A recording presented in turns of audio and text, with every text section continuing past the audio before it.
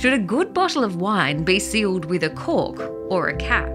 There was a time when the high-end wine world scoffed at the mere mention of screw caps.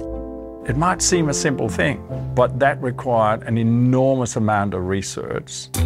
It was in fact industry leaders in Australia who led the push, eager to increase consumer choice. Research has shown that screw caps offer a better seal, meaning oxygen can't sneak into the bottle. The result is a crisper and more well-preserved wine, suited to most varieties of white. Some winemakers insist that fuller reds benefit from a little oxygen in the bottle and therefore age better with corks.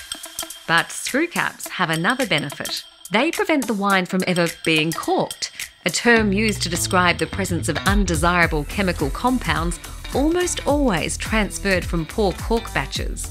Corked wine has a characteristic odour that some compare to a wet dog. We understand so much about the underlying science in Australia that we virtually get it right every time. Professor Peter Hoy is Vice-Chancellor of the University of Adelaide, but he was also Australia's first Professor of Viticultural Science and then Enology. In other words, an expert in the science of grapes and wine. This is where science always comes out on top. It enables things because people trust it.